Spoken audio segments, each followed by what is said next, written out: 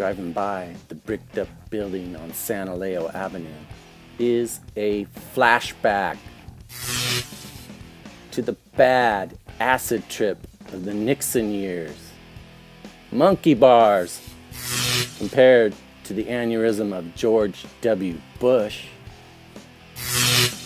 Nevertheless, Nixon's rumored covert communication station housed in Encinitas still lights up the cerebral cortex with napalm's Red Scare. Rewinds tapes to Watergate.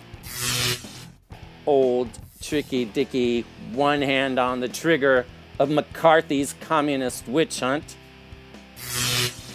The other shaking Chairman Mao's blood-soaked hand. The free world sold to a dragon. USDA poultry for the emperors of genocide.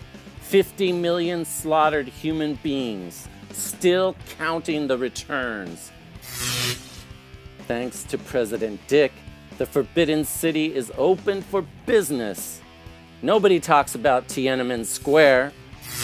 Google it in Beijing. See how much more money means to search engines than searching. Didn't we hang SS guards for less numbers liquidated than cultural revolutions or rape of Tibet? If you can't walk the Great Wall of Silence, drive up the 101, where clandestine government has been tilled into a community garden.